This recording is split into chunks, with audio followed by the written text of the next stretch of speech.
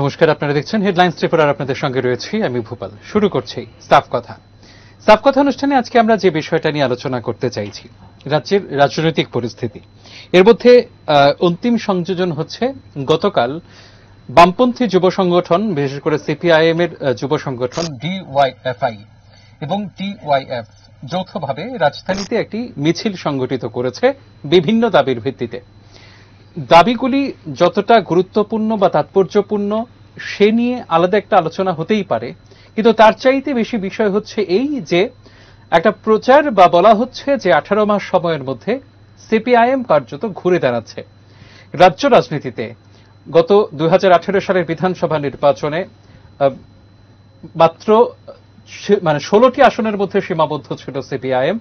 সেই 16টি আসনে থাকা সিপিআইএম এর পরের নির্বাচনগুলিতে, অর্থাৎ লোকসভা নির্বাচনে আমরা দেখেছি কংগ্রেস দ্বিতীয় স্থানে উঠে এসেছে।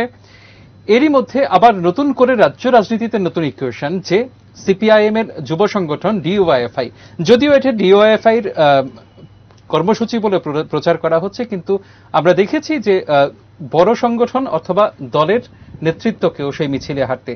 যাই হোক, সেটা আলাদা বিষয়। কিন্তু প্রশ্ন হচ্ছে, ঘুরে দাঁড়াচ্ছে সিপিআইএম। আদৌ কি ঘুরে দাঁড়াচ্ছে? যদি ঘুরে দাঁড়ায় তবে কি সিপিআইএম আবার শক্তি সঞ্চয় করছে? এটা কি সিপিআইএম এর শক্তি সঞ্চয় করা, নাকি শাসক দল যারা রয়েছে এবং সরকার যে রয়েছে তাদের দুর্বলতা বা ব্যর্থতা? এ নিয়ে আমরা আলোচনা করব। আমাদের সঙ্গে রয়েছেন, একেবারে ডান দিকে রয়েছেন ডিওএফআই রাজ্য কমিটির সদস্য শান্তনু দেব, এবং আমাদের সঙ্গে রয়েছেন বিজেপি আইটি সেলের অন্যতম একজন ব্যক্তিত্ব, তিনি হচ্ছেন তন্ময় রায়। দুজনকে স্বাগত জানাচ্ছি। প্রথমেই শান্তনুবাবু, আপনাকে দিয়ে শুরু করছি, যেহেতু আপনাদের কর্মসূচিকে আমরা এখানে উল্লেখ করলাম। গতকাল আপনারা যে কর্মসূচি হাতে নিয়েছেন এবং সেটা সম্পন্ন করেছেন, আপনাদের মতে সফলভাবে আপনারা সম্পন্ন করেছেন, তাহলে বলতে পারি যে এ রাজ্যে গণতন্ত্র আছে, আপনারা কর্মসূচি করতে পারছেন। গণতন্ত্র আছে এই কথাটা আপনি এখন বলতে পারেন না, কারণ গণতন্ত্র যদি থাকে তাহলে 2018 সালের 3রা মার্চ সরকার পরিবর্তনের পর বিজেপি দল এই রাজ্যে ক্ষমতায় আসার আগে নির্বাচনের সময় বিভিন্ন প্রতিশ্রুতিগুলি যেমন রেখেছে, তার মধ্যে একটা কথা রেখেছে যে রাজ্যে গণতন্ত্র আমরা প্রতিষ্ঠিত করব। রাজ্যে গণতন্ত্র নেই। বামফ্রন্টের সময়ে গণতন্ত্র ছিল না, তারা গণতন্ত্র প্রতিষ্ঠিত করবে। কিন্তু গণতন্ত্রের কথা আপনি যদি বলুন, তাহলে সবচেয়ে থেকে বড় কথা যেটা বলি যে লোকসভা নির্বাচনে এই রাজ্যের মানুষ তার গণতান্ত্রিক অধিকার প্রয়োগ করতে পারেনি। এই ত্রিপুরা রাজ্যের ইতিহাসে, রাজনৈতিক ইতিহাসে কখনো একসাথে একটা লোকসভা কেন্দ্রে এতগুলো বুথে একসাথে রিপোল কখনো হয়নি। এই রাজ্যের রাজনৈতিক ইতিহাসে 86% পঞ্চায়েতের আসনে বিরোধী রাজনৈতিক দল তাদের প্রার্থী দিতে পারেনি। যে জায়গায় প্রার্থী দিয়েছে সেই জায়গায় হয় প্রার্থী নয়তো তার প্রস্তাবকের উপর হামলা হয়েছে, হুজ্জুতি হয়েছে। যদি কোনো মহিলা প্রার্থী হয়ে থাকে তাকে বাড়িতে গিয়ে বলা হয়েছে যে প্রার্থীপদ তুমি উইথড্র করো। আপনাদের আমারও তো দিতে পারেনি, অনেক ঘটনা আছে। না না, আপনি বিগত, তাহলে কি ওই সময়ও কি এরকম ছিল? একটু বলি, আপনি বিগত 25 বছর আপনি বলতে পারবেন যে 86% আসনে কোথাও বিরোধী রাজনৈতিক দল প্রার্থী দিতে পারেনি? এরকম ধরনের কোনো নজির নেই, বলতে পারবেন না।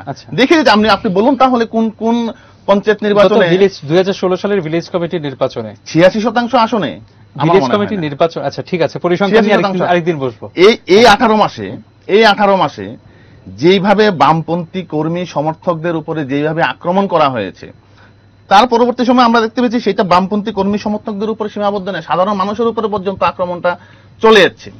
এখন ভীষণ ডকুমেন্টে এই বিজেপি দল, আমরা ওই প্রশ্নে পরে যাব, কিন্তু প্রশ্ন হচ্ছে তাহলে না এটা আলাদা প্রশ্ন করব আমি, এটা তো অবশ্যই যাবো ভীষণ ডকুমেন্ট নিয়ে। প্রশ্ন হচ্ছে, আপনারা তো মিছিল করতে পেরেছেন না? আপনাদের উপর হামলা তো হয়। মিছিল করা আর গণতন্ত্র এক জিনিস নয়। এই যে আমরা যে মিছিলটা যে করলাম, আপনি হয়তো জানেন না, বা আপনারা তো অনেক কিছু দেখান না। জানি না বলেই আপনাকে ডেকেছি। অনেক কিছু দেখান না। আপনাদের চ্যানেলের যে নিরপেক্ষতাটা ছিল আগে, সেইটা কিন্তু এখন কিন্তু নেই। আপনারা আপনি কোন দলের? না আমি যে দলেরই হয়ে, আপনি কথা বলতে পারছেন না? কথা বলতে পারছি, অনেকগুলো আপনারা দেখান না। কিসের মাধ্যমে? অনেকগুলো আপনারা দেখান না। গতকালকে আমি একটু বলে নেই, গতকালকে আমাদের মিছিল শেষ হওয়ার পর যখন আমাদের কর্মী সমর্থকরা যখন বাড়িতে ফিরছিলেন রাত্রিবেলা, বহু জায়গায় হামলা হয়েছে। উদয়পুরের মির্জাতে হামলা হয়েছে, দক্ষিণ ত্রিপুরায় হামলা হয়েছে, উত্তর ত্রিপুরায় হামলা হয়েছে। এটা কি গণতন্ত্রের লক্ষণ? মামলা হয়েছে, মামলা নিশ্চয়ই হবে। আচ্ছা, নিশ্চয়ই হবে। ঠিক আছে তন্ময় বাবু, আপনাদের আমলে গণতন্ত্র মানে কক্ষিগত, এবং আপনারা এই যে হামলার কথা বলছেন, নির্বাচনে প্রতিদ্বন্দ্বিতা করতে দিচ্ছেন না আপনারা বিরোধীদের, কি বলবেন? না, প্রথমেই তো দাদাকে আমি একটা বিষয়ের জন্য আমি অভিনন্দন জানাবো যে তারা কালকে আগরতলা শহরে একটা বিরোধী দলের, যেটা আমাদের মুখ্যমন্ত্রী বারবার বলে থাকেন যে রাজ্যে বিরোধী দলের প্রচন্ড প্রয়োজন, এবং বারবারই আমাদের নেতৃত্বরা বলে থাকেন যে বিরোধী দল, শক্ত বিরোধী দলের দরকার।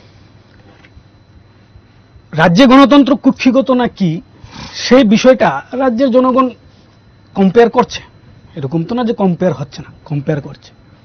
আপনি একটু আগে বলছিলেন যে 2016 সনে ভিলেজ কমিটি নির্বাচনে বিরোধীরা কোনো প্রার্থী দিতে পারেনি। উনি বলছেন 86% আসনে যে রিপোল হয়েছে, প্রার্থী দিতে পারেনি। আচ্ছা, রাজ্যে রিপোল হয়েছে, উনি একটা রিপোলের কথা বলছেন, লোকসভা নির্বাচনে রিপোল হয়েছে। এখন বিষয়টা হচ্ছে এ রাজ্যে রিপোল হয়েছে, রিপোল হওয়ার পর ফলাফল কি এসেছে সেটাও আমরা দেখেছি। আর রিপোল যে হয়েছে রাজ্যে, সেটাও কিন্তু রাজ্যের শাসক দল তার বিরোধিতা কোনোদিনই করেনি। বিজেপি দল কোনোদিনই রিপোলের বিরোধিতা করেনি। বিজেপি দল বলেছে, কারণ এর আগেও আমরা নির্বাচন দেখেছি হাজারবার রিপোলের কথা বলেও কিন্তু এ রাজ্যে রিপোল করাতে রাজি হয়নি শাসক দল। বর্তমান শাসক দল বিজেপি কিন্তু, আমরা কিন্তু বারবার বলেছি যে আপনারা একবার নয় আরো 2-3 বার রিপোল করুন, কোনো অসুবিধা নেই। বাট আমরা এক সময় দেখেছিলাম যে রাজ্যে যখন রিপোলের কথা বলা হতো, তখন এ রাজ্যের শাসক দল, তদানীন্তন শাসক দল কিন্তু ঘুরে দাঁড়াত, তাতে রাজি হতো না। সেই জায়গায় আজকে রিপোল হয়েছে। রিপোল হওয়ার পর আপনাদের কোনো অভিযোগ নেই, আপনারা সাংবাদিক সম্মেলন করে বলেছেন যে রিপোল সুষ্ঠু হয়েছে, কিন্তু রিপোলের পরেও আপনাদের ফলাফলটা কি হলো? সেম। তো গণতন্ত্র কুক্ষিগত না কি, সেটা এখানে কিন্তু একটা স্পষ্ট হয়ে যাচ্ছে। মিছিল যে করলো এরকম ভাবে, এবং এটা আপনাদের ব্যর্থতা নয়? মাত্র 1.5 বছর সময়ের মধ্যে বিরোধীরা এটা তো শক্তিশালী মিছিল, এটা তো ব্যর্থতা নয়, আমি বরং বলবো যে এটা আমাদের সাকসেস, এই রাজ্যবাসীর সাকসেস, এই দেশের সংবিধানের সাকসেস, এই রাজ্যের গণতন্ত্রের সাকসেস, যে এই রাজ্যে একটা বিরোধী দল এরকম ভাবে মিছিল করতে পারে বা তাদের দাবি করতে পারে। এখন আমরা দেখেছি বিগত দিনে এ রাজ্যে বিরোধী দলের তারা মিছিল করে বাড়িতেও যেতে পারতো না, তাদেরকে রাস্তাতেই হামলা করা হতো, তাদের বাড়িঘর পুড়িয়ে দেওয়া হতো, এমন বিস্তর অভিযোগ রয়েছে। 25 বছর। তো অভিযোগ উনি অভিযোগ করেছেন, আমিও করছি, কিন্তু রাজ্যের মানুষ জানে যে সত্যি কাদের উপর হামলা হয়েছে। আমাদের কাছে স্পেসিফিক রিপোর্ট রয়েছে, মামলা করা হয়েছে, ওনারা তো এখনো মামলাও করতে পারেননি, এখনো কোনো মামলাই নেই যে গতকালকে, আমি তো বলবো গত 24 ঘন্টায় ত্রিপুরা রাজ্যে কোথায় কোন বামপন্থী কর্মীর, যুবকর্মীর উপর হামলা হয়েছে, একটা এরকম ইনসিডেন্ট আমাদের সামনে তুলে ধরা হোক মামলা সহকারে। এমন হাজারো গত 25 বছরে রয়েছে যে অপোজিশন পার্টি করে জনসভা থেকে বাড়িতেও যেতে পারেনি, তাকে রাস্তায় মারধর করা হয়েছে। শান্তনুবাবুর অভিজ্ঞতা আছে। হ্যাঁ, উনি এক সময় ছিলেন। কিন্তু যাই হোক, গণতন্ত্র রাজ্যে কোন জায়গায় রয়েছে বা কোথায় রয়েছে, ওনারা প্রার্থী দিতে পারেনি, তার জন্য বিজেপি দল কেন দায়ী হবে? এটা রাজ্যের জন্য দুঃখের বিষয় যে বিরোধী দল প্রার্থী দিতে পারছে না। এটা বিরোধী দলের ব্যর্থতা, এটা শাসক দলের উপর সবকিছু চাপিয়ে দিলে তো হবে না। এটা তো আর 25 বছরের কালচার নয়, নতুন ত্রিপুরা চলছে, নতুন কালচার চলছে। শান্তনুবাবু, আপনি ভিশন ডকুমেন্টের কথা যেটা বলছিলেন, মূল ইস্যু কি? আপনারা কি মানে শুধু কি মিছিল দেখাতে চেয়েছিলেন মানুষ শহরকে, নাকি কোনো পার্টিকুলার কোনো ইস্যুতে? আপনারা যদিও পার্টিকুলার কয়েকটা দাবির কথা বলেছেন, কিন্তু সেই দাবিগুলি সরকারের কাছে হয়তো সেই অর্থে দেওয়া হয়নি ডেপুটেশন আকারে। যাই হোক, মেইন বিষয়টা কি, কিভাবে মানুষের কাছে? আপনি হয়তো একটা জায়গায় একটু ভুল করছেন, যে আমরা যে 12 দফা দাবি নিয়ে যে মিছিলটা যে করলাম, এই মিছিলটা করার আগে কিন্তু আমরা ডিওএফআই এবং টিওয়াইএফ আমরা রাজ্যের সমস্ত জেলা শাসকের কাছে আমরা তার আগে আমরা ডেপুটেশন দিয়েছি। আমরা এই সমস্ত দাবিগুলিকে নিয়ে, আমাদের যে শেষ পর্যায়ে যেটা ছিল, তারপর আমরা সেটা এই বড় মিছিলটা আমরা সংগঠিত করলাম। এবং আমাদের গতকালকে আমাদের নেতৃত্বরা বলে দিয়েছে যে ভিশন ডকুমেন্টে যে সমস্ত প্রতিশ্রুতিগুলি বিজেপি দল বলেছিল যে আমরা সরকারে আসলে করব, যদি সেই রাস্তায় যদি সরকার যদি হাঁটে, তাহলে আমরা কিন্তু আরো বৃহত্তর আন্দোলন কিন্তু করব। এবং আমরা মহাকরণ এবং বিধানসভা আমরা অভিযানও আমরা করতে পারি, ঘেরাও আমরা করতে পারি। এই ধরনের কথা আমাদের কালকে নেতৃত্বরা আমাদেরকে বলছে, আমাদের সেই সভা থেকে বলছে। এখন আপনি যে কথাটা যেটা বলছেন যে আমাদের এই দাবিগুলো, নির্বাচনের আগে বিজেপি দল বলেছে যে এই রাজ্যে 7 লক্ষ বেকার আছে। মিসকল, বিজেপির একজন বহির্রাজ্যের নেতা বলেছেন যে মিসকল দিলে চাকরি পাওয়া যায়, চাকরি হবে, এরকম কথা উনি বলেছেন যে মিসকল দিলে উনি বলেছেন যে ফার্স্ট ইন ফার্স্ট আউট, যে মিস কলটা আগে দেবে তার চাকরিটা আগে হবে, যে পরে দেবে তার চাকরিটা পরে হবে, এই ধরনের কথাবার্তা বলেছেন। আজকে কোথায় সেই সমস্ত প্রতিশ্রুতিগুলি? বলেছেন যে কর্মসংস্থানের কথা বলেছেন, আজকে কর্মসংস্থান কোথায়? আপনি আমাকে বলুন তো, এই 18 মাসে শিক্ষা দপ্তরে ট্যাক্স ছাড়া আর অন্য কোন দপ্তরে কোনো চাকরি হয়েছে? বিগত সরকার যে সমস্ত ইন্টারভিউগুলি নিয়ে রেখেছিল সেই সমস্তগুলোকে তারা বাতিল করে দিলেন, কিন্তু এখন পর্যন্ত এই 18 মাসে নতুন কোনো ইন্টারভিউ কল করতে পারলেন না, কোনো দপ্তরে নতুন লোক নিয়োগ করতে পারলেন না। কিন্তু মুখ্যমন্ত্রী প্রতিনিয়ত বলছেন যে আমার রাজ্যের বেকার সমস্যা প্রায় সমাধান হয়ে গিয়েছে, বেকার আর নেই। নির্বাচনের আগে মুখে বলছিলেন যে 50,000 শূন্য পদ আছে, আরো 10-12 হাজার শূন্য পদ ক্রিয়েট করা যায়। এই সমস্ত কথাগুলি কোথায় এখন? 10,323 বলছিলেন যে আমরা এই সমস্ত সমস্যার সমাধান করব, আজকে 10,323 নিয়ে কোনো কথা উনি বলছেন না। কিন্তু আমাদের সরকার যখন 10,323-এর যখন রায় যখন সুপ্রিম কোর্ট থেকে যখন বেরিয়েছে চূড়ান্ত রায়, আমাদের সরকার কিন্তু সেটা কিন্তু স্থায়ী সমাধান করার জন্য কিন্তু একটা 12,000 শূন্যপদ কিন্তু সেই জায়গায় সৃষ্টি করেছিলেন। এবং একটু আটকে বলছি, 10,323-এর সমস্যার সমাধানের জন্যই 12,000 ক্রিয়েট করা, তাহলে কিন্তু কোর্ট কন্টেম্প্ট হয়ে যাবে আপনার বিরুদ্ধে। না, সেইটা কিন্তু বলেনি। আপনি বলেছেন একটু। আমি বলছি, সরকার বলছে যে 10,323-এর যারা আছে তাদের চাকরি যখন যাবে এই জন্যই 12,000 না, এই জন্য 12,000 কিন্তু একবারও বলেন, কোথাও আপনি বলেছেন। আমি বলছি 10,323-কে সমাধান করা যায় এই 12,000-এর মধ্যে। আচ্ছা, এই 12,000-এর মধ্যে করা যায়, যেহেতু তাদেরকে বলছে যে 3 বছরের শিক্ষাগত যোগ্যতা তাদের থাকতে হবে, সেই ধরনের এক্সপিরিয়েন্স। তার মধ্যে শুধু 10,323 না, যারা প্রাইভেট স্কুলে যারা চাকরি করে, যারা 3 বছরের এক্সপিরিয়েন্স আছে, তারাও সেই জায়গায় ইন্টারভিউ দিয়েছিল। আজকে বামফ্রন্ট সরকার যদি থাকতো তাহলে তাদের সমস্যাটা সমাধান হতো, কিন্তু এই সরকার তো সেই রাস্তায় হাঁটছে না। আজকে কোনো মুখ খুলে কোনো কথা বলছে না। বিধানসভায় যখন কথা হচ্ছে, তখন মুখ্যমন্ত্রী থেকে শুরু করে রাজ্যের মন্ত্রিসভার সদস্যরা সেই বিষয়ে কোনো সুস্পষ্ট কোনো তথ্য কিছু দিচ্ছে না। কিন্তু নির্বাচনের আগে তারা কিন্তু বলেছিল যে 10,323-এর আমরা সুস্পষ্ট সমাধান আমরা করব। তো এই যে একটা মানে পরিস্থিতি যে সৃষ্টি হয়েছে, এই পরিস্থিতিটা সৃষ্টি কিন্তু যখন হয়েছে তখনই কিন্তু রাজ্যের সমস্ত অংশের যুব সম্প্রদায়ের মানুষ কিন্তু একত্রিত হয়ে কিন্তু গতকালকে কিন্তু রাস্তায় নেমেছে। এটা আমরা ডিওএফআই আমরা ডাকলেই যে মানুষ চলে আসবে সেটা না, কিন্তু মানুষের সেই জায়গায় একটা চাহিদা তৈরি হয়েছে যে সরকার যে সমস্ত প্রতিশ্রুতিগুলি দিয়ে ক্ষমতায় এসেছিল, আজকে সরকার সেই প্রতিশ্রুতি রাস্তায় আজকে হাঁটছে না, তার থেকে সরকার বহু দূরে চলে গেছে। একটা বাংলা একটা কথা আছে না, যে কোন পাখি ডিম পারবে সেটা তার উড়ন্ত অবস্থায় ধরাত পড়ে। তো বিজেপির বন্ধুরা বলে, তন্ময় তারাও বলবে যে সময় দিন সরকারকে, 5 বছর যাক না, 10 বছর যাক না। আর 18 মাসেই তো মানুষ বুঝতে পারছে যে সরকারটা কোন রাস্তায় যাচ্ছে। 25 বছরও তো এটা করতে পারেননি। কোনটা করতে পারেনি? আমি কর্মসংস্থানের কথা কেন করতে পারেনি? যখনই এই রাজ্যের বামফ্রন্ট সরকার যখনই 10,323 না বলছি আপনাদের ক্রিয়েশন, না 10,323 আমাদের ক্রিয়েশন, এটা আপনি এইভাবে বলতে পারেন না। আপনাদের ক্রিয়েশন, না বিরোধী ক্রিয়েশন। সূর্যকান্ত মিশ্র অবাক হয়েছিলেন, 17 বছর চাকরি দেননি আপনারা। না 17 বছর ইউজিটিতে চাকরি দেননি আপনারা, যখন আইন হলো তখন চাকরি দিয়েছেন। আপনাদের ক্রিয়েশন, অর্থনৈতিক প্রতিবন্ধকতা ছিল। আপনারা 2009 সালে আমাদের তৎকালীন মুখ্যমন্ত্রী 2010 সালে সরকার যখন বলতেন কথাটা একটু শুনুন, রাজ্য সরকারের 2010 সালে প্রতিবন্ধকতা আছে, 2010 সালে তখন কিন্তু বিদ্রোহ আচরণ করতে কিন্তু রাজ্যের বিরোধী রাজনৈতিক দল। 2010 সালে যখন মুখ্যমন্ত্রী হয়ে যখন বসেন তখন উনি টের পাচ্ছেন অর্থনৈতিক অবস্থাটা কি। আপনি নিজেও জানেন 2002, 2006, 2009 ইন্টারভিউ নিচ্ছেন, চাকরি দেননি। 2010 সালে হঠাৎ করে কোত্থেকে টাকা চলে এলো এতগুলো, যে আপনাদের সমস্যার সমাধান হয়ে গেছে, চাকরি দিয়ে দিচ্ছেন? না নিশ্চয়ই সরকার সেটা নিশ্চয়ই কি আগের কোর্ট বলেছিল যে এই চাকরি দিতে গেলে ফিনান্স দপ্তরের অনুমোদন লাগে, ফিনান্সের অ্যাপ্রুভাল লাগে, সমস্ত কিছু 10 বছর দিতে হবে। 17 বছর চট করে তো 17 বছর সরকার সমস্ত কিছু ম্যানিপুলেট করে চাকরিটা দিয়েছে। ম্যানিপুলেট, এক্স্যাক্টলি এই শব্দটাই ঠিক আছে, সবকিছু ম্যানিপুলেট করে চাকরি দিয়েছে বলেই 10,323। যারা বেকার বিরোধী তারাই তো চেষ্টা করালো। তন্ময় বাবু, এখানে বিষয়টা হচ্ছে যে 10,323-এর কথা যখন উনি বলছেন যে 10,323-এর চাকরি দেওয়া, আপনারা তো ঠিক, আপনারা বলেছিলেন শূন্যপদ সব পূরণ করে দেবেন 1 বছরের মধ্যে। আপনারা বলেছিলেন 10,323-এর পজিটিভ মানে সলিউশনের পথে আসবেন, এবং সেখানে সেটা তো কিছুই হচ্ছে না। এখানে একটা স্পেসিফিক ওয়ার্ড ছিল, ভারতবর্ষের সংবিধান মেনে। যে যারা বলে যে সংবিধান পুড়িয়ে দেওয়া, জ্বালিয়ে দেওয়া যায়, আমরা কিন্তু সেই পন্থী না। আমরা ভারতবর্ষের সংবিধানকে আমাদের ধর্মগ্রন্থের মতোই আমরা কিন্তু সম্মান করি। আমরা বারবার বলেছি যে সংবিধান মেনে আমরা 10,323-এর সলিউশন খুঁজব, এবং 10,323 আজকে গর্ব করে বলি 10,323-এর জন্য যদি কোনো দল বা কোনো সরকার সব থেকে বেশি ডেডিকেটেডলি কাজ করেছে সেটা ভারতীয় জনতা পার্টি এবং ভারতীয় জনতা পার্টি আইপিএফটি সরকার। আজকে 2 বছর সুপ্রিম কোর্টের রায়ের পরেও সরকার কন্টিনিউয়াসলি লড়ছে তাদের অধিকার জন্য, তাদের ভবিষ্যৎ যেন অন্ধকারে না যায়। আর পূর্বতন মুখ্যমন্ত্রী কি বলেছিলেন সে সময়? পাশে আছি। আমি এর আগেও একটা টক শোতে আপনাদের চ্যানেলে আমি বলেছিলাম ক্লেরিফিকেশন দিন, হোয়াট ইজ দ্য ক্লেরিফিকেশন অফ পাশে আছি। পাশে আছির কোনো ক্লেরিফিকেশন তখনও তারা দিতে পারেনি, আজ পর্যন্ত তাদের কাছে নেই। কিন্তু আমরা বারবার বলেছি যে 10,323-এর জন্য আমরা ভারতবর্ষের সংবিধান মানে আমাদের যা করণীয় আমরা সব করবো এবং আমরা করছি। কিন্তু বিষয় হচ্ছে আমরা তো আইনের ঊর্ধ্বে বা সুপ্রিম কোর্টের ঊর্ধ্বে বা ভারতবর্ষের সংবিধানের ঊর্ধ্বে আমরা যেতে পারি না।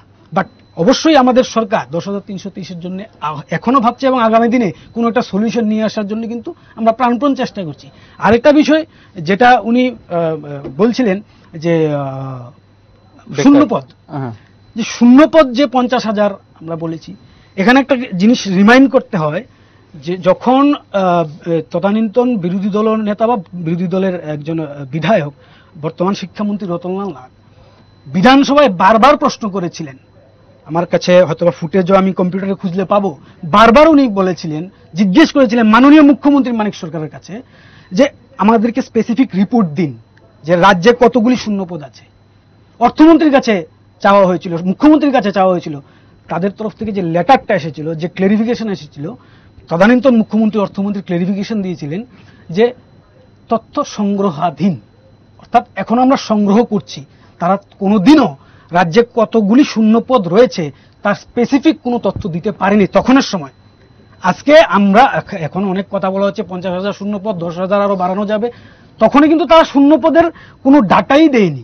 আজকে শূন্যপদ রাজ্যে কতগুলি আছে রাজ্য সরকার চেষ্টা করছে, দেওয়া যায়, হ্যাঁ দেওয়া যায়। আমরা যদি ওই আমলের মানে প্রসেসে যদি আমরা শুরু করি, মুখ চিনি মুগের ডাল বা পার্টির ঝান্ডা দেখে যদি আমরা চাকরি দেওয়া শুরু করি, তাহলে 10,323 আরো 20,000 হবে, 50,000 হবে, 10,000-কে চাকরি দেওয়া হবে, 5 জন কেস করে বসবে, এই 10,000 চাকরি আবার চলে যাবে। ভারতীয় জনতা পার্টি সরকার এই ধরনের শুধু ইলেকশন জিতার জন্য বা ওই মানুষকে দেখানোর জন্য, বেকারদের প্রলোভন দেওয়ার জন্য চাকরি দিবে, আর 2 বছর পরে দেখা যাবে চাকরি ঝুলে রয়েছে, জীবন যৌবন বরবাদ, ফ্যামিলি লোন সব ধ্বংস, তাতে বিশ্বাস করে। ঘরে ঘরে রোজগারের কথা বলেছিলেন। অবশ্যই অবশ্যই, আজও বলছি, মুখ্যমন্ত্রী প্রত্যেকদিন বলে, আমরা বলছি, আমরা প্রত্যেকেই বলছি ঘরে ঘরে রোজগার। কিন্তু ঘরে ঘরে রোজগার আমি বারবার আমি আপনাদেরই একটা টক শোতে বলেছিলাম যে রোজগার আর সরকারি চাকরির মধ্যে যদি তফাৎ এখনো আমরা না করতে পারি তাহলে এটা দুর্ভাগ্য ছাড়া কিছু না, অত্যন্ত দুর্ভাগ্য। রোজগার আর সরকারি চাকরি, আজকে ভারতবর্ষের প্রত্যেকটা রাজ্যে গিয়ে দেখুন বেকার সবাই কি সরকারি চাকরি করছে? আজকে ত্রিপুরা রাজ্যে যতজনই বেকার রয়েছে তাদের কি সবাই কি সরকারি চাকরি দেওয়া সম্ভব? কিন্তু ঘরে ঘরে রোজগারের কথা আমরা বলেছি এবং ঘরে ঘরে রোজগারের জন্যই আজকে মুখ্যমন্ত্রী দিন রাত কাজ করছেন, রাত্র 2-3 অবধি অফিসারদের নিয়ে কাজ করছেন। আমরা এর আগে দেখিনি, কিন্তু এখন হচ্ছে। বাট এই ঘরে ঘরে রোজগার কিভাবে আসবে? এই একটু আগে, এই ঘন্টাখানিক আগে তেলিয়ামুড়াতে মুখ্যমন্ত্রী উদ্বোধন করলেন বেভারেজ বলে একটা কোম্পানি, তারা শিলান্যাস করেছে সেখানে মুখ্যমন্ত্রী। হ্যাঁ, এই ধরনের বেভারেজ কোম্পানি, বিভিন্ন ধরনের শিল্প, বিভিন্ন ধরনের ইন্ডাস্ট্রিকে, ইভেন এমনকি ইন্টারন্যাশনাল ইন্ডাস্ট্রিকে মুখ্যমন্ত্রী রাজ্যে আসার জন্য অনুরোধ করছেন এবং আসছেও। বিভিন্ন কোম্পানি রাজ্যে তাদের শিলান্যাস করছে, বিভিন্ন কোম্পানি তাদের কোম্পানি স্টার্ট করতে যাচ্ছে এবং কিছু কিছু করে হচ্ছে। সেখানে আমাদের রাজ্যের বেকাররাই তো জায়গা পাবে, সেখানে বাংলাদেশ থেকে এসে তো আর চাকরি করবে না। সেখানে যদি একটা ভ্যাকেন্সি হয়, সেখানে তো আর আসাম থেকে এসে চাকরি করবে না, ত্রিপুরার ছেলেরাই প্রেফারেন্স পাবে, ত্রিপুরার মেয়েরাই, বেকাররাই পাবে। তো এই যে বেরোজগারি আর সরকারি চাকরি, সেটার মধ্যে আমাদের ডিফারেন্সটা বুঝে নিতে হবে। একদম। শান্তনুবাবু, আপনার কাছে প্রশ্ন হচ্ছে এই যে এই সময়ের মধ্যে আপনারা দাবি তুলছেন শূন্যপদে নিয়োগ করতে হবে, এই সময়ের মধ্যে আপনারা দাবি তুলছেন বেকার সমস্যার সমাধান করতে হবে, বাড়ি বাড়ি রোজগার দিতে হবে। মাত্র 18 মাসের সরকার, এটা অনেকে বলছেন যে সরকারকে বিপাকে ফেলার জন্য এই ধরনের চাপ সৃষ্টি করা হচ্ছে। এই সময়ের মধ্যে আপনারা এর আগে কখনো শুনিনি ডিওএফ এর পক্ষ থেকে শূন্যপদে নিয়োগ করতে হবে, রাজ্য সরকারের কাছে দাবি জানাতে। এখন শোনা যাচ্ছে সরকার পাল্টানোর পর দাবি পাল্টে গেছে ডিওএফ এর। ডিওএফ এর দাবি সবসময় ছিল শূন্যপদে নিয়োগ রাজ্য সরকারের কাছে কখনো শুনিনি। সবার জন্য কাজ, সবার জন্য শিক্ষা, এটা ডিওএফ এর সবচেয়ে বড় প্রাথমিক দাবি। তার আগে যে পূর্বতন সরকার ছিল, আপনি যে কথাগুলো বলছেন এবং তন্ময় যে কথাগুলি বলছে আমি শুনছিলাম কথাগুলো। তার আগে যে পূর্বতন বামফ্রন্ট সরকার ছিল, বামফ্রন্ট সরকারের মন্ত্রিসভার যখনই মঙ্গলবারে মন্ত্রিসভার ক্যাবিনেট মিটিং হতো, এই রাজ্যের মানুষ ক্যাবিনেট মিটিং এর পর তাকিয়ে থাকতো যে প্রেস বিবৃতিটা কি আসবে, তার মধ্যে কোন দপ্তরে কতজন লোক নিয়োগ করা হবে, সেই ঘোষণাটা কখন হবে এবং জনমুখী কি কি প্রকল্পগুলো রাজ্য সরকার ঘোষণা করবে সেইগুলি শোনার জন্য। আর এখন এই 18 মাসের সরকারের যখন ক্যাবিনেট যখন বৈঠক যখন বসে, তারপর যখন প্রেস বিবৃতি যখন হয়, তখন মানুষ তাকিয়ে থাকে যে কোন সময় আমাদের উপরে একটা জনবিরোধী সিদ্ধান্ত নেমে আসবে, যেমন এজমা, তারপর চাকরি ছাঁটাই, এই সমস্ত সিদ্ধান্তগুলো কখন আমাদের উপরে নেমে আসবে। এজমাটা কিভাবে জনবিরোধী হলো? না না, আপনি আপনি আপনি বলছেন যে এজমাটা কিভাবে জনবিরোধী হলো। ক্ষমতায় আসার আগে আমি কিন্তু বলিনি যে কর্মচারীদের উপরে আমি ছুরি ঘুরাবো। এখন কিন্তু কর্মচারীদের উপর ছুরি ঘুরানো হচ্ছে, কোন ধরনের নিয়ম নীতি না রেখে বদলি করা হচ্ছে। মুখ্যমন্ত্রী কোথাও যাচ্ছেন, এজমার সঙ্গে বদলির সম্পর্ক নেই, বলছি আমি, মুখ্যমন্ত্রী কোথাও যাচ্ছেন, কোন ধরনের কোন নিয়ম নীতি না রেখে বলছেন ওকে সাসপেন্ড করে দাও, ওকে বদলি করে দাও, ও 5 বছর এখানে আছে, ওকে বদলি করে দাও। এটা যদি আগে করতেন তাহলে তো অন্তত রাস্তাটা ঠিকঠাক মতো হতো। এখন কি রাস্তা ঠিকঠাক মতো আছে? কোথায় আপনি বলুন তো। অন্তত আপনি বলুন। দুর্নীতির অভিযোগ নেই এখনো, দুর্নীতির অভিযোগ ওঠেনি। মাত্র 18 মাস, আরো কিছুদিন যাক, সমস্ত কিছু বেরিয়ে আসবে। এখনো তো ওঠেনি। সমস্ত এজমাটা কিভাবে এজমাটা কিভাবে রাজ্যের স্বার্থ বিরোধী হলো? এটা না না বলছি, এই যে এজমাটা যে চালু করবে এই রাজ্যের সরকার, সেটা নির্বাচনের আগে বলেছে কখন? দরকার নেই। না না, কেন এই যে কৃষকের কাছ থেকে ধান ক্রয় করবে এটা বলেছিল আগে? না বলেন। তাহলে না বলেন, তখন কিছু বলেননি কেন? না বলেনি। আমি একজন ত্রিপুরার মানুষ, সাধারণ নাগরিক। দাদা আপনার কাছে একটা প্রশ্ন, আমি সাধারণ নাগরিক, আমি সরকারের কাছে ডিমান্ড করব সরকার আমাকে যাবতীয় পরিষেবা ঠিকঠাক মতো দেবে। এবার আমি কোন একটা ফায়ার সার্ভিস, আমার বাড়িতে আগুন লাগলো, ফায়ার সার্ভিসে ফোন করলাম, ফায়ার সার্ভিস বলল না আমি আন্দোলন করব, আমি তো এটা মানবো না, আমি এই জন্য সরকারকে ভোট দিইনি। কথাটা বুঝতে পারছি? তাহলে কেন, কিভাবে এজমাটা জনবিরোধী হলো? আপনি জনবিরোধী কথাটা ইউজ করেছেন, আমি বলছি জনবিরোধী কিভাবে হলো?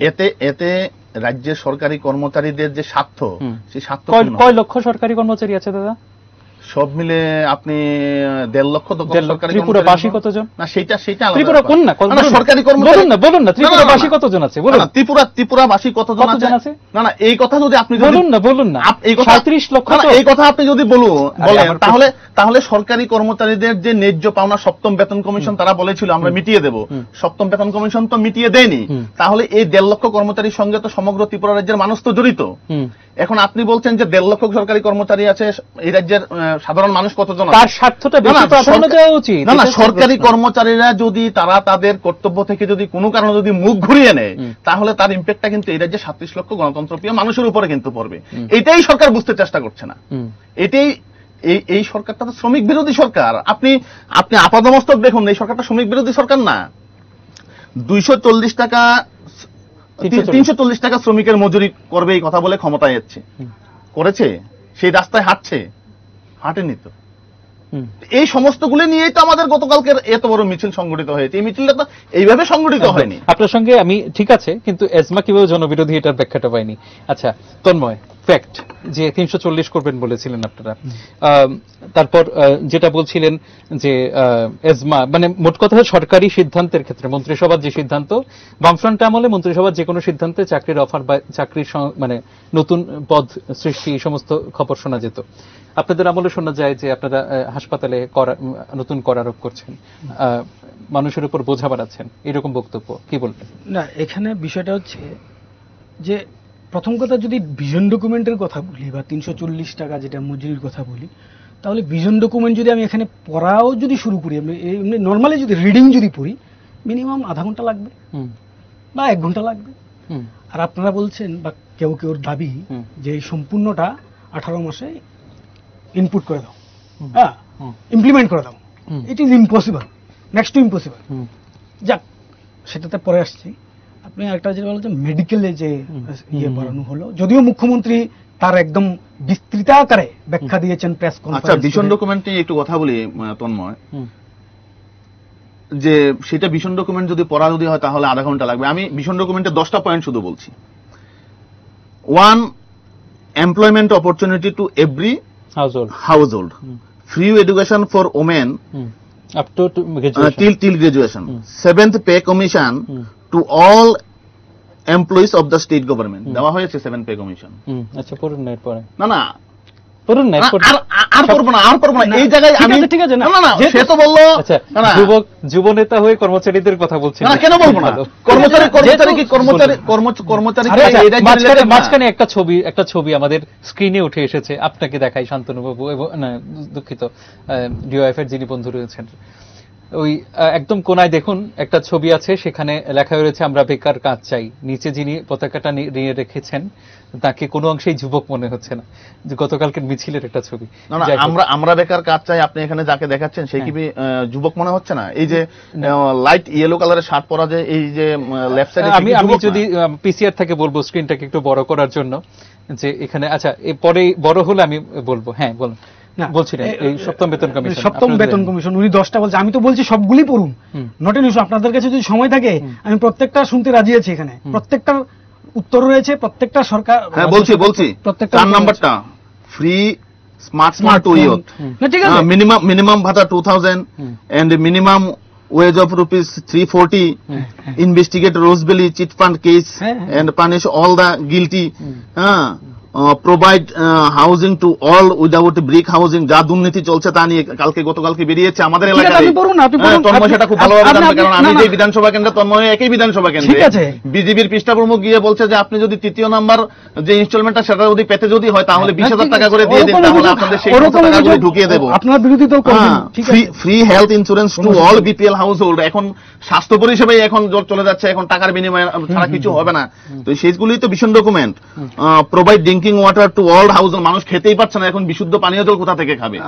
সমস্ত রাজ্যে তো এখন অনেকের বাড়িতে অলরেডি জলের কানেকশন পৌঁছে গেছে, জলের কানেকশন পৌঁছে গেছে। কোথায় পৌঁছে গেছে বলুন, আমরা কথা তারপর রেগুলারাইজেশন কন্ট্রাকচুয়াল গভর্নমেন্ট এমপ্লয়িজ, মানুষের চাকরি চলে যাচ্ছে, বলছে যে রেগুলার করবে। কার চাকরি চলে গেছে? 2 নম্বরই করে চাকরি, 10,300 দেশের চাকরি চলে যাচ্ছে, সে তো যাবে। এই আমলে নাকি? সেটা আমাদের দোষ না তো, এটা তো আপনাদের আমলে। না, আমরা তো চেষ্টা করছি 10,330 চাকরি আমাদের আমলে। সুপ্রিম কোর্ট বলেছে তাদের চাকরি শেষ, ঠিক আছে। তারা তো প্রতিশ্রুতি দিয়েছে যে এই 10,330 সংবিধান মেনে উল্লঙ্ঘন করে সংবিধান মেনে বলেছে, সংবিধান মেনে এখন তো সেই রাস্তা যাচ্ছে। 2020 সালের 31শে মার্চ তাদের চাকরি চলে যাবে, তারপর তো আর সেই মানুষগুলো আর খেতে পাবে না ভাত, তাই সে তার পরিবার নিয়ে কিভাবে চলবে? সেই রাস্তাটা এখনো পরিষ্কার করেন না। সেটা আপনার চলে গেছে।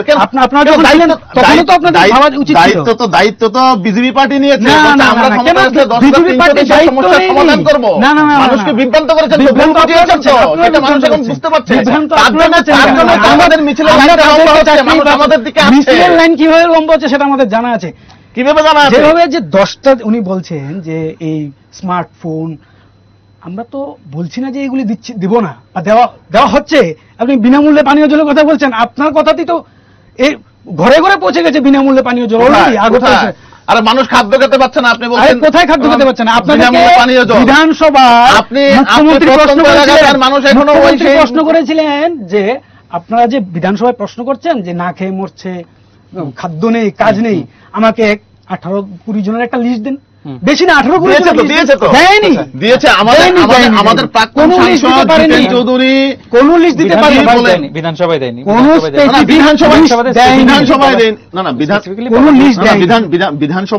বিধানসভায় দেয়নি। তারপরও আমাদের শেষ করুক, এরপর আসছে। তারপরেও আমরা বিভিন্নভাবে চেষ্টা করছি যে শুধু পানীয় জল না, আরো বিভিন্ন সুযোগ সুবিধা। উনি বলছেন বিনামূল্যে, আরে ট্যাক্স বাড়িয়ে দেওয়া আছে, ওষুধের এটা বাড়িয়ে। আমি বারবার বলছি, মুখ্যমন্ত্রী ক্লিয়ারিফিকেশন দিয়েছেন, আবার প্রয়োজন হলে আবার ক্লিয়ারিফিকেশন দেব যে গরিবের জন্য কর চাপানো তো দূরে থাক, উল্টো আরো প্রাইস কমানো হয়েছে। 286টা টোটাল আমাদের পরিষেবা রয়েছে জিবি হাসপাতালে, তার মধ্যে 131খানা টেস্ট, যেগুলি আগে এপিএল, বিপিএল এবং অন্তোদয় তাদের প্রত্যেকের জন্য চার্জেবল ছিল। আমাদের সরকার কিছুদিন আগে সেগুলি সবগুলি ফ্রি করে দিয়েছে। অন্তোদয়ের জন্য ফ্রি করে দিয়েছে, বিপিএল এর জন্য ফ্রি করে দিয়েছে। আগে এগুলি কিন্তু তাদের জন্য চার্জেবল ছিল, বাট ওনারা বলছেন যে কর চাপিয়ে দেওয়া হয়েছে, ট্যাক্স বাড়িয়ে দিয়েছে। তাহলে ফ্রি এই 131টা যে পরিষেবা ফ্রি করা হলো, হোয়াট ইজ দিস? তাহলে এটা তো বিভ্রান্তি ছড়ানো হচ্ছে। 131টা এবং এপিএল এর জন্য 12টা পরিষেবা কর রেট কমানো হয়েছে, ফ্রি করানো হয়েছে। এই জায়গায় দাঁড়িয়ে বিভ্রান্তি ছড়ানোর কোনো প্রশ্নই ওঠে না। উনি যেটা বলছেন যে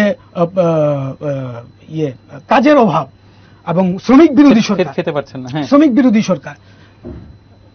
এই রাজ্য সরকার আসার পরে প্রথম কয়েকটা ডিসিশনের মধ্যেই একটা ছিল 7 পে কমিশন, সেকেন্ড ছিল এই রেগার মজুরি বৃদ্ধি। রেগার মজুরি আমরা 340 টাকা করব বলেছি। আমাদের মুখ্যমন্ত্রীও বারবার বলেন 2023-এ যখন আমি ভোট চাইতে যাব, আমার হাতে আপনার মোবাইলে এখন যে ভিশন ডকুমেন্টটা আছে, আমাদের মুখ্যমন্ত্রী সেই ভিশন ডকুমেন্টটা নিয়েই যাবেন ভোট চাইতে। আমিও এখানে বলছি 340 টাকা আমরা মজুরি করব বলেছি, 2000 টাকা আমরা ভাতা করব বলেছি। আপনাকেই মনে করে দিচ্ছি যে আমরা 2000 টাকা ভাতা করব বলেছি।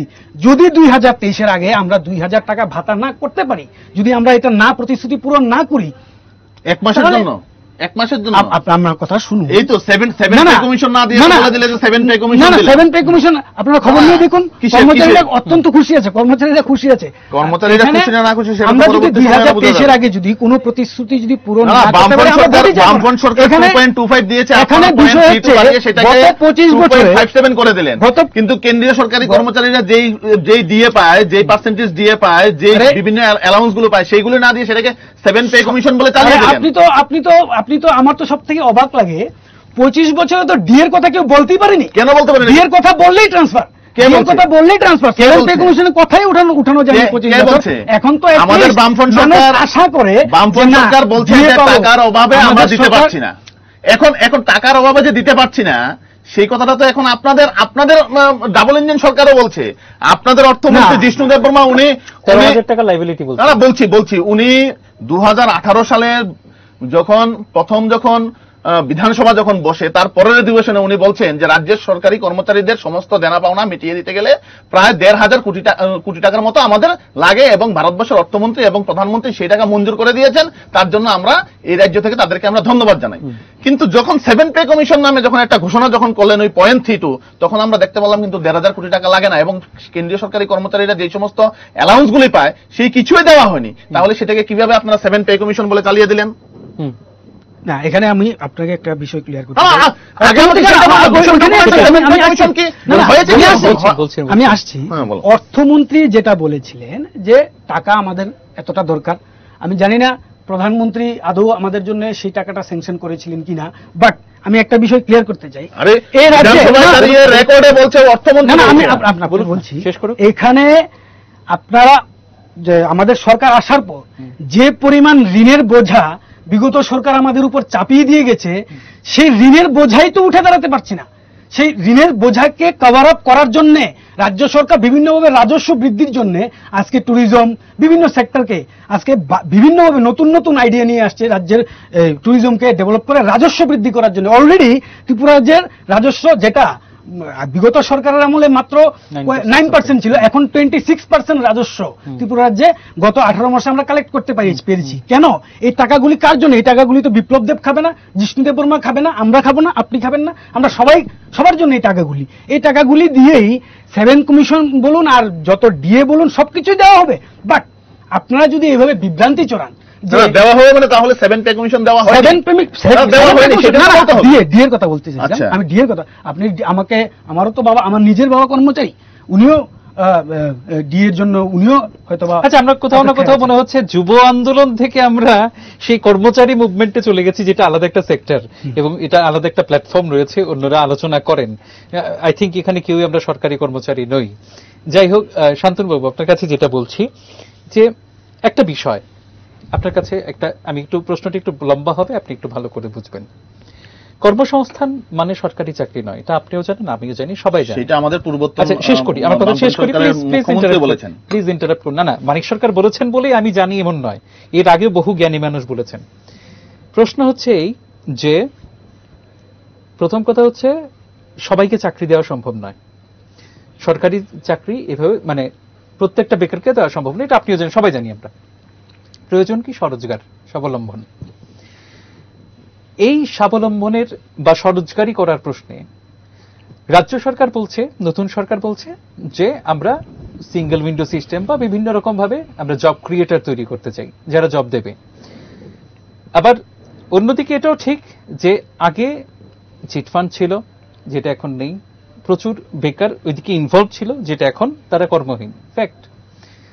আগে নেশা কারবার ছিল, প্রচুর বেকার সেখানে ইনভলভ ছিল, এটা এখন নেই। এই ক্ষেত্রে প্রচুর সংখ্যক বেকার যারা হয়েছে তারা দাবি তুলছে কর্মসংস্থান ইত্যাদি ইত্যাদি। কিন্তু এটা তো ফ্যাক্ট যে ওই পথে তৎকালীন রাজ্য সরকার বেকারদের ধাবিত করেছিল, যেটা অনৈতিক একটা রাস্তা ছিল, বেআইনি একটা রাস্তা ছিল, এবং যার ফলে আজকের দিনে বেকাররা সর্বশান্ত হয়ে পড়েছে। সঠিক রাস্তায় সেদিন তারা হাঁটেনি, যারাই যুক্ত ছিল তাদের কথা বলছি। বলুন কোন দিকে ধাবিত করেছে? চিটফান্ড, গাঁজা, নেশা। আপনি কি তাহলে বলতে চাইছেন যে এখন না, আপনি আমার স্পেসিফিক প্রশ্নটার উত্তর দিন। এটা তো ফ্যাক্ট, ট্রেড লাইসেন্স দিয়েছিল বামফ্রন্ট সরকার, মুখ্যমন্ত্রী গিয়ে রোজভ্যালির পার্ক উদ্বোধন করেছিল। এটা অস্বীকার করতে পারবেন না আপনিও, আমিও না। আপনি যখন কংগ্রেসে ছিলেন আপনিও এটার বিরোধিতা করেছিলেন। আচ্ছা বলি, হ্যাঁ বলুন স্পেসিফিক। আপনি যে চিটফান্ড বলছেন, এইগুলি যে চিটফান্ড সেটাই তো মানুষ জানতো না। আপনারা জানতেন না? না, সরকার জানতো। যদি জানতো এইগুলি যে চিটফান্ড, যদি আপনার মন্ত্রী বাদল চৌধুরী বারবার বলেছেন এগুলো না, যখন এইগুলি নিয়ে যখন দুর্নীতি যখন হয়েছে, যখন এই সমস্ত জিনিসগুলো আপনি জানেন না মশাই, একটু বলছি, এই সমস্ত কোম্পানিগুলো তাদের কিন্তু একটা লাইসেন্স নিতে হয়, কিন্তু সেবি থেকে একটা লাইসেন্স, ট্রেড লাইসেন্স, সেবির লাইসেন্স কেউ দেখেইনি। না না না, মানে সমস্যাটা তো এখানেই, রাজ্য সরকার এখন সেবির লাইসেন্স দেখেইনি। এখন বহির্রাজ্যের কোন কোম্পানি যখন এখানে যখন ব্যবসা যখন করতে যখন আসে, তখন তার মিউনিসিপ্যালিটি থেকে একটা লাইসেন্স দিতে হয়, ট্রেড লাইসেন্স দিতে হয়। এখন এই মিউনিসিপ্যালিটির কিন্তু সেই জিনিসটা দেখার মতো ক্ষমতা বা সেই ধরনের কোন পরিকাঠামো নেই যে বহির্রাজ্যের ওই সংস্থা কি ভুল বলছে। 2002 সালে আপনারাই আপনাদের সরকারি একটা আইন সংশোধন করেছিল, এবং সে আইন সংশোধন করে বলেছিল যে প্রত্যেক 6 মাস পরে পরে তাদের টার্নওভার রাজ্য সরকারকে দেখাতে হবে। তারপর বলেছিল এই আচ্ছা এএমসি ট্রেড লাইসেন্স কি, আচ্ছা আমি গেলাম এএমসির মেয়র আছে ডক্টর প্রফুল্লজি সিনহা, ওনাকে বললাম ডাক্তারবাবু আমাকে একটা ইয়ে দিয়ে দিন, ট্রেড লাইসেন্স দিয়ে দিন। আপনার সমস্ত কিছু ডকুমেন্টস দেখাতে হবে, স্বাভাবিক। তাহলে এটা কিভাবে দেওয়া হলো? তারা তো নিশ্চয়ই তাদের ডকুমেন্টস গুলো দেখিয়েছে। এখন রোজভ্যালি হলো বাইরের একটা কোম্পানি, এখন সে একটা নন ব্যাংকিং ফাইন্যান্সিয়াল কোম্পানি, ঠিক আছে। এখন তার কি সমস্ত কাগজপত্র আছে, তার কি সমস্ত কাগজপত্র নেই, না কি সমস্ত কাগজপত্রগুলি নেই, সেইগুলি পরীক্ষা করার মতো মিউনিসিপ্যালিটির কিন্তু সেই ধরনের কোনো ক্ষমতা নেই। এসডিএম কেন আছে, সরকার কেন আছে, কোনো ক্ষমতা নেই। বেকারদেরকে কেন ললিপপ? তার মানে তদানীন্তন মিউনিসিপ্যালিটি ব্যর্থ, তার মানে তদানীন্তন মিউনিসিপ্যালিটি ব্যর্থ, মিউনিসিপ্যালিটি ব্যর্থ, সেটা আমি এত কিছু, আমি মিউনিসিপ্যালিটি চিনি না, কাউকে চিনি না, একটা সরকার তো রয়েছে, কে দেখবে এটা? আমি দেখবো, আপনি দেখবো না? সরকার নিশ্চয়ই সরকার দেখবে, দেখেছে, নিশ্চয়ই সরকার দেখেছে। আপনি দেখেছে কিনা বলুন। না না, নিশ্চয়ই দেখেছে। তার মানে জেনে শুনে এই সমস্ত সংস্থাগুলোকে মানে চিটফান্ডে ব্যবসা করতে দিয়েছে। আপনি যে এখন চিটফান্ড কথাটা বলছেন, আপনি 2002 সালে আপনি চিটফান্ড বলতেন? হ্যাঁ, সরকার জানতো না, না একমাত্র মানিক সরকার ছাড়া, মানিক সরকার ছাড়া স্পেসিফিক মানিক সরকারের কাছে যখন আঙুল তোলা হয়েছে রোজভ্যালির পার্কের উদ্বোধনে কেন আপনি গেছিলেন, মানিক সরকারকে যখন স্পেসিফিক্যালি প্রশ্ন করা হয়েছে সাংবাদিকদের পক্ষ থেকে, তিনি একমাত্র বলেছেন যে 2008 সালে আমি জানতাম না রোজভ্যালি চিটফান্ড। অথচ আমাকে দেওয়া ইন্টারভিউতে বাদল চৌধুরী বলছেন যে আমি বারবার বলেছি যে রোজভ্যালি চিটফান্ড, শুধু রোজভ্যালি নয়, এরকম প্রচুর সংস্থা রয়েছে যে চিটফান্ড। না, মানিক সরকার রোজভ্যালির যে পার্ক উদ্বোধনে যখন গিয়েছেন, তখন কিন্তু সেই জায়গায় কিন্তু আজকে বাধারঘাটে যে উপনির্বাচন যে হচ্ছে, সেই জায়গার বিধায়ক যিনি ছিলেন দিলীপ সরকারও কিন্তু ছিলেন। তাহলে এই রাজ্যের শাসক দল এবং বিরোধী দল, এই দুই বিরোধী দল আপনি নিজেও সে তখন আমি কথাটা বলছি এটা যে রাজ্যের মুখ্যমন্ত্রী বিরোধী দলের এমএলএ আর মানিক সরকার মুখ্যমন্ত্রীকে এক করছেন আপনি? না, এক করছি না, কিন্তু 2002 সালে এই সমস্ত কোম্পানিগুলো যে চিট ফান্ড, 2002 না 2008 ঘটনা মশাই। না বলছি 2002 সালে তো রোজভ্যালি ত্রিপুরা রাজ্যে এসেছে, তো আমি জানি না কোন সময়, 2002 বা 2003 সালে যাচ্ছে। তখন কিন্তু এই রাজ্যের মানুষ কেন, সমগ্র ভারতবর্ষের মানুষ কিন্তু জানতো না যে এই সমস্ত কোম্পানিগুলো চিটফান্ড। যদি চিটফান্ড যদি হতো তাহলে শুধু ত্রিপুরা রাজ্যে নয়, সমগ্র ভারতবর্ষে তারা তাদের ছাতা গুজিয়েছে। সেবির অনুমোদন না নিয়ে একটা সংস্থা টাকা সরকার ত্রিপুরা রাজ্যের সরকার, আপনি বলুন ত্রিপুরা রাজ্যের সরকার 2002 সালে ত্রিপুরা রাজ্যের সরকার ভুল করতে পারে, পশ্চিমবঙ্গের সরকার, উড়িষ্যা সরকার, বিহার সরকার, আসাম সরকার, সমস্ত সরকারগুলো ভুল করেছে। অন্যান্য সরকারগুলি তারা সঙ্গে সঙ্গে তদন্তের নির্দেশ দিয়েছিল, আমাদের সরকার কোনোদিন, এই রাজ্যের সরকার তদন্তের নির্দেশ দিয়েছে। হয়েছে, তদন্তের নির্দেশ যদি না হতে হতো তাহলে আপনার রোজবেলি অফিস যখন এই মন্ত্রীবাড়ির রোডে যখন ছিল তখন এসডিএম নিজে রেড করেছেন। সারদা কাণ্ডে ধরা পড়ার পর, সারদা কাণ্ডটা প্রকাশিত, সারদা কাণ্ড প্রকাশ্যে আসার পর তো সমস্তগুলো ধরা পড়লো যে এই সমস্ত নন ব্যাংকিং যে সমস্ত ফিনান্সিয়াল কোম্পানিগুলো আছে সেইগুলো চিটফান্ড। আচ্ছা, এর আগে বাদল চৌধুরী মিথ্যা বলতেন, বাদল চৌধুরী মিথ্যা বলতেন। আমি জানি না বাদল চৌধুরী আপনাকে কোথায় কোন জায়গায় আমাকে সবাইকে বলেছে, বিভিন্ন লাগাতার বলেছেন যে এগুলো চিটফান্ড, আপনারা টাকা রাখবেন না, টাকা রাখবেন না, টাকা রাখবেন না। যে প্রশ্নটা আপনি আমাকে করেছেন, একটা চিটফান্ড গেল, এবার হচ্ছে নেশা।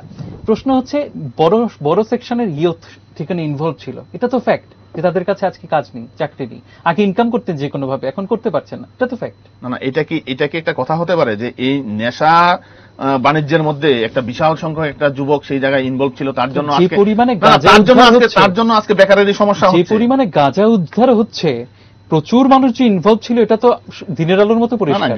গাঁজা উদ্ধার হচ্ছে ঠিক আছে, কিন্তু সেই গাঁজাগুলোকে কোথায় ডেস্ট্রয় করা হচ্ছে, কি করা হচ্ছে, সেই সমস্ত কোনো ফুটেজ আমরা পাই না। কোনো ফুটেজ আমরা পাই না। গাঁজা ব্যবসা কি এখন হচ্ছে না? গুগলে সার্চ করুন। না, গাঁজা ব্যবসা কি এখন হচ্ছে না? ইয়াবা ট্যাবলেটের ব্যবসা এখন হচ্ছে না? ফেন্সি ব্যবসা এখন হচ্ছে না? আপনি না করতে পারবেন না? হচ্ছে তো, হচ্ছে যদি হয় এবং সরকার ব্যবস্থা নেবে, যদি না হয় অবশ্যই সমালোচনা। না, সরকার ব্যবস্থা আগেও নিয়েছে, সমালোচনা হবে। না, সরকার ব্যবস্থা আগেও নিয়েছে, কিন্তু আপনি এটা বাবু এবার আপনার কাছে এই ইস্যুতে সরকার আগেও ব্যবস্থা নিয়েছে, স্পেসিফিক কি রয়েছে? এটা তো ফ্যাক্ট, গাঁজা গাছ কাটা হয়েছে। সবথেকে বড় অবাক বিষয়, সরকার আগেও ব্যবস্থা নিয়েছে। বিগত সরকারের সময় গাঁজা ধরা হয়েছে বিভিন্ন জায়গায়, কিন্তু একজন ব্যক্তি বিগত সরকারের আমলে অ্যারেস্ট হয়েছে এবং সাজা পেয়েছে এরকম একজন দেখাতে পারবে কি? বিগত সরকারের কোন মন্ত্রী, বিধায়ক বা কোন সেই দলের সমর্থিত দলের কেউ যদি একজনকে দেখাতে পারে যে সে সাজা হয়েছে, তার উপযুক্ত সাজা হয়েছে, আমরা বলতে পারি গত 18 মাসে যে কোটি কোটি টাকার গাঁজা, ইয়াবা, বিভিন্ন নেশা সামগ্রী ধরা হয়েছে, 1000-এর উপর, আমি স্পেসিফিক নাম্বারটা মনে নেই, 1100 সামথিং এতজনকে এখন পর্যন্ত অ্যারেস্ট করা হয়েছে। আজকেও কিছুক্ষণ আগে পানিসাগরে আমাদের চুরাইবাড়িতে প্রায় 2000 কত টাকার এরকম ইয়াবা সরকারি গুদামে নেশাদ্রব্য ঢুকে কিভাবে আপনাদের আমলে? সরকারি গুদামে নেশাদ্রব্য ঢুকে কিভাবে? না, সরকারি গুদামে কিভাবে ঢুকবে? এগুলি তো যেগুলি পাচার হওয়ার জন্য যায়, আমাদের পার্শ্ববর্তী রাষ্ট্রের যে মন্ত্রী, মাননীয় মন্ত্রী গতকালকে এসেছিলেন, উনি নিজে বলছেন, এটা আমার বক্তব্য না, উনি কালকে হাসান মাহমুদ উনি নিজে কালকে সাংবাদিকদের বলছেন যে ভারত থেকে, ত্রিপুরা থেকে, স্পেসিফিকলি ত্রিপুরা থেকে যে বাংলাদেশে যে নার্কোটিক্স ট্রান্সফার যেটা হতো, যে নেশা জাতীয় দ্রব্য ট্রান্সফার হতো, সেটা অনেকটা ড্রাস্টিক্যালি কম হয়েছে, যেটা একমাত্র এই রাজ্যের মুখ্যমন্ত্রী স্ট্রিক্ট স্টেপ নেওয়ার জন্যই হয়েছে। এবং মুখ্যমন্ত্রী বলেছেন যে উনি কেন স্পেসিফিকলি এই রাজ্যের যুবকদের এই অন্ধকার জগৎ থেকে ফিরিয়ে আনতে চাইছেন। তো এই যে এগুলিকে ধরা হচ্ছে বর্ডার থেকে, বিভিন্ন জায়গা থেকে, বিভিন্ন, এবং ম্যাক্সিমাম ক্ষেত্রে দেখা যাচ্ছে সেগুলি পূর্বতন শাসক দলের কিছু নেতা বা কেউ কোনো অঞ্চল কমিটির, কোনো লোকাল কমিটির, তারাই এগুলির মধ্যে যুক্ত। এখন পর্যন্ত 1100-র উপর। স্পেসিফিক্যালি একটা নাম বলো, না একটা নাম বলো, স্পেসিফিক্যালি বহুত আছে, দলের কোন অঞ্চল কমিটির নেতা, কোন বিধায়ক, কোন মন্ত্রী, স্পেসিফিক্যালি বহুত আছে, একটা বলো। না, স্পেসিফিক্যালি বহুত আছে। যেহেতু আমি একটা করে আসছি, 1100-র উপর অ্যারেস্ট হয়েছে, 1100-র উপর যারা অ্যারেস্ট হয়েছে, আপনি চলুন একদিন আমার সঙ্গে, চলুন, আমি নিজেকে দেখিয়ে দেবো ওরা কারা কারা। আমি, আমার কোনো অসুবিধা নেই, আমার কাছে লিস্ট আছে কারা কারা, এগুলি, এদের ব্যাকগ্রাউন্ড কি, এদের ইতিহাস কি। এই রাজ্যের মানুষ এখন জানে তো আপনাদের দলের কোন বিধায়ক নেশা সামগ্রী পাচারের সাথে জড়িত। নাম বলতে চাই না, কেন বলবো? আপনারা খুঁজে বের করে নিন কারা নেশা সামগ্রী বাণিজ্য করে নিজের বাড়ি 3তলা 4তলা বানিয়েছে, বাড়ির মধ্যে সুইমিং পুল করেছে, মানুষ জানে তো, রাজ্যের মানুষ জানে তো। এগুলো এখনো বলতে হবে না তো, এইগুলি আমি আপনাকে ওয়েলকাম করছি, কমিটির নেতা ছিল, আমি আপনাকে ওয়েলকাম করছি, এগুলি বলতে হবে না, নাম বলুন, আমি আপনাকে ওয়েলকাম করছি। আপনি থানায় যান, পুলিশকে বলুন যে এই থানায় যান, মানুষ জানে আগরতলা শহর থেকে সোনামুড়া ইন্সপেক্টর মহোদয় এরকম বিধায়ক, তার বাড়িতে এরকম সুইমিং পুল রয়েছে, আপনি বলুন, মুখ্যমন্ত্রীকে বলুন নেশা সামগ্রী পাচার হয়েছে, এটা মানুষ জানে তো। কথা বলে বলতে হবে। গতকালকে আমাদের প্রাক্তন অর্থমন্ত্রী, বিধায়ক, বর্তমান বিধায়ক বাদল চৌধুরী বলছিলেন, ওনার একটা বাইট দেখছিলাম কিছুক্ষণ আগে, আমি দেখে বুঝতে পারছিলাম না হাসবো না কি বলবো। একজন এরকম রাজনৈতিক অভিজ্ঞ ব্যক্তি এই ধরনের কথা কিভাবে বলতে পারে? উনি বলছেন যে গাঁজাগুলি যেগুলিকে ডেস্ট্রয় করা হচ্ছে, উনি প্রথম বলছেন যে গাঁজাগুলি ডেস্ট্রয় হচ্ছে না, এত গাঁজা কোথায় যাচ্ছে?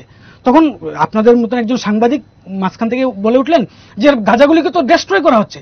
উনি বলছেন যে কোথায় ডেস্ট্রয় করা হচ্ছে, আমরা তো কোনো ফুটেজ দেখিনি, যদিও এক্ষুনি আমি দেখিয়ে দিতে পারি হাজারো হাজারো ফুটেজ আছে। এখন প্রশ্ন হচ্ছে, উনি মাঝখান দিয়ে একটা কথা বললেন, যেহেতু এই মামলাগুলি, গাজার মামলাগুলি এখনো চলছে, অর্থাৎ মামলাগুলি প্রক্রিয়াধীন, আপনি কিভাবে এই গাজাগুলিকে ধ্বংস করতে পারেন? ভাবা যায় একজন প্রাক্তন মন্ত্রী, উনি বলছেন, যদিও ওনার উপরও বহুত এলিগেশন অলরেডি লেগে গেছে, উনি বলছেন যে মামলা চলাকালীন গাজাগুলি কিভাবে ধ্বংস করা যায়। আরে গাজার সঙ্গে একটা সিরিজ করা গাজার সঙ্গে একজন গাজা ব্যবসায়ীর মামলার কি সম্পর্ক হতে পারে আপনি বলুন? গাজা অবৈধ, গাজা অবৈধ ত্রিপুরা রাজ্যে, গাজা বা ইয়া বা নেশা ট্যাবলেট, সেগুলিকে কি গুদাম ঘরে কি মামলা কোর্টকে কি নিয়ে দেখানো হবে, জাজ সাহেবকে নিয়ে দেখানো হবে যে এই দেখেন উনার কাছ থেকে এইগুলি পাওয়া গেছে, এই প্যাকেটটা উনার কাছ থেকে পাওয়া গেছে, এই প্যাকেটটা উনার কাছ থেকে পাওয়া গেছে? এরকম তো হয় না। উনি বলছেন, উনি একজন এত অভিজ্ঞ রাজনীতিবিদ বা একজন প্রশাসনিক লোক হয়েও উনি বলছেন যে মামলা চলাকালীন কিভাবে এই গাজাগুলিকে সংক্ষেপে ডেস্ট্রয় করা হচ্ছে। তাই আমি বলছি এগুলি জাস্ট ডেস্ট্রয় করা যায় তো। এখন পুলিশ বা এসডিএম বা জেলা শাসক কোন জায়গা থেকে গাজা রিকভারি করলো, গাজার মালিকানা তো কেউ নেয় না, গাজার মালিকানা কেউ নেয় না। এটা সরকার যখন রিকভারি যখন করে, তারপর এসডিএম বা জুডিশিয়াল ম্যাজিস্ট্রেটের মাধ্যমে সেইগুলিকে ডেস্ট্রয় করা যায়, যেহেতু সেটা একটা নেশাজাতীয় দ্রব্য। তো তার সাথে জড়িত যে ব্যক্তিকে ধরা হয়েছে তার বিরুদ্ধে মামলা চলবে।